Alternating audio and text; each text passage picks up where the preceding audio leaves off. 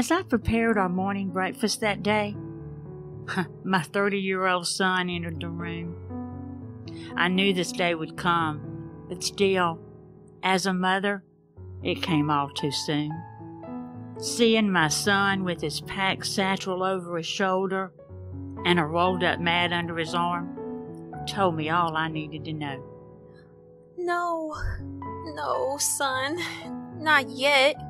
Yes, dear mother, it is time. I will always love you.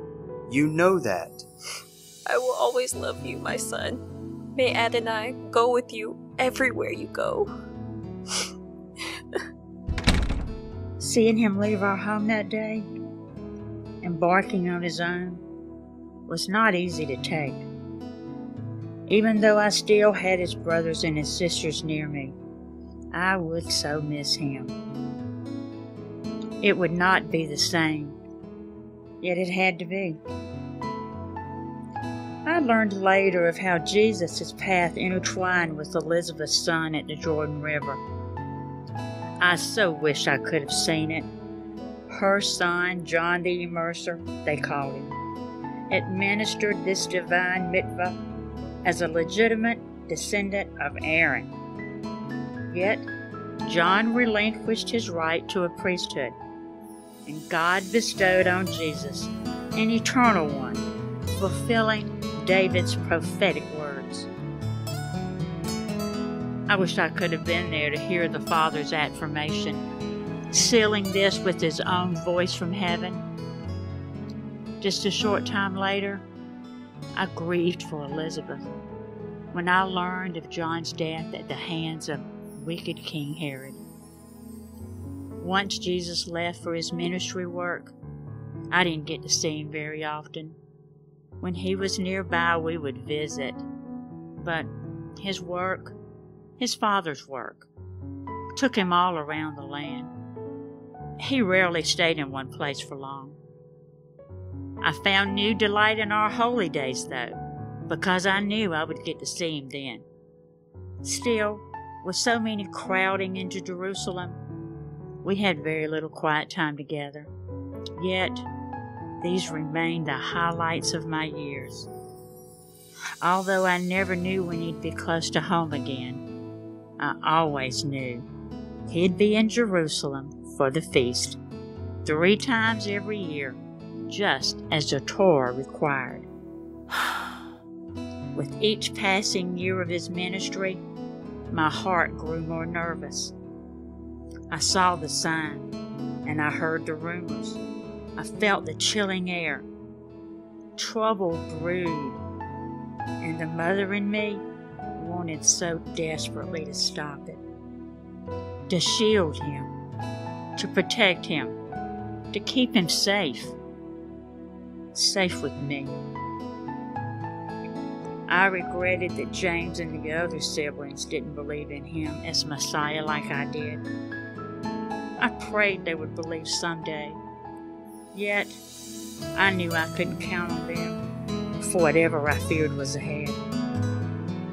Oh, how I prayed for God to intervene and protect him from dangers. I reminded God of the prophecies about him, our Messiah, but the heavens seemed brass.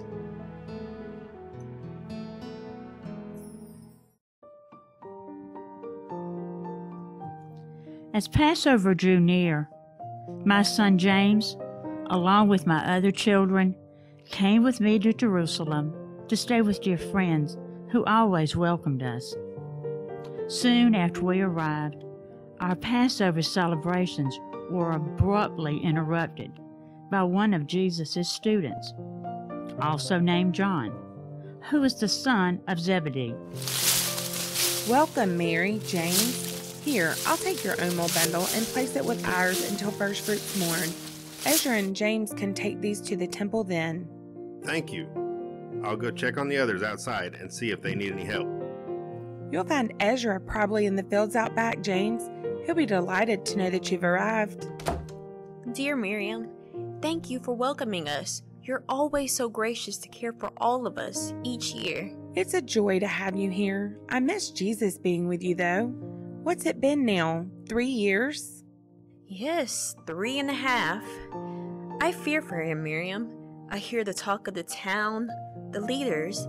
They oppose him. I don't know what they might try to... There, Mary. Don't let your mind wander, my dear. We know he is Messiah.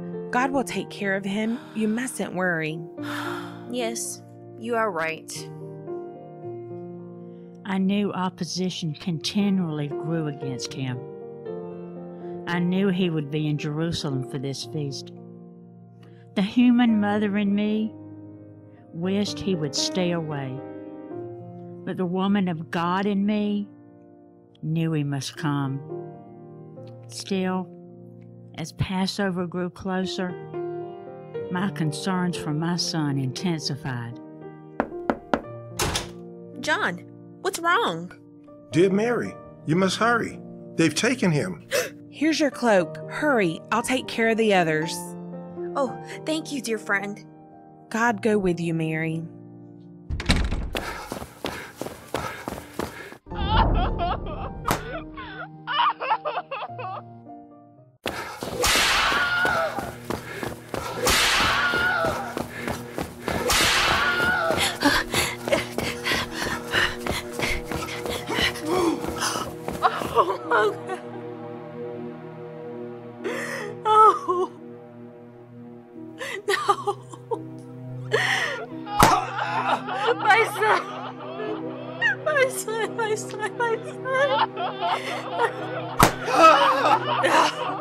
No, God, no. Every lash hurled across my beloved son body by that Roman soldier ripped across my own heart also.